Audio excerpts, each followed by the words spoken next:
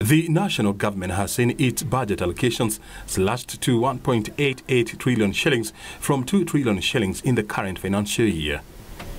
Judiciary and Parliament have each been allocated 18 billion shillings and 37.7 billion shillings respectively.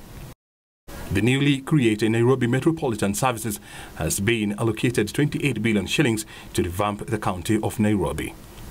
Of these, 10 billion shillings has been set aside to spruce up the city of Nairobi.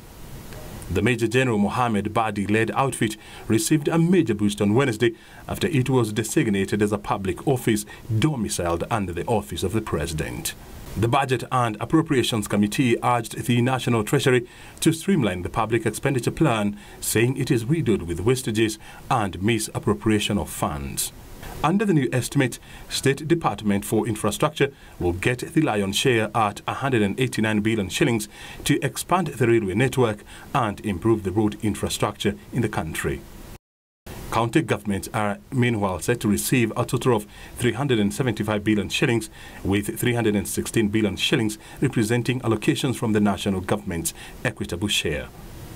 The health sector has also seen an uptick in allocation, with referral hospitals and research institutions receiving 42 and 10 billion shillings respectively.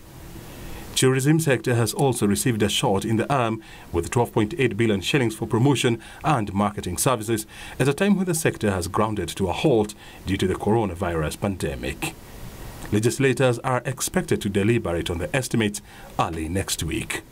O'Brien Kiman for Channel 1 News.